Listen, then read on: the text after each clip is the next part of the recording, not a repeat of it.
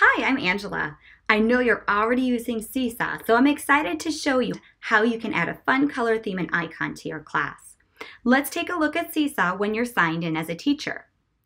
Opening our class app, you'll notice on the right a panel with different tools. You can pick a color theme and icon to personalize your Seesaw class.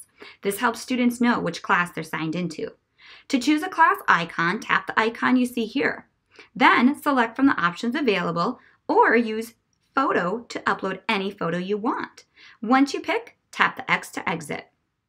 The wrench icon in the upper right will take you quickly into your class settings. Let's tap the wrench, then scroll to class theme.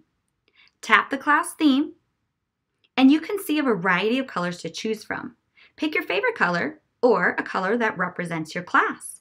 Tap the back arrow and X to exit.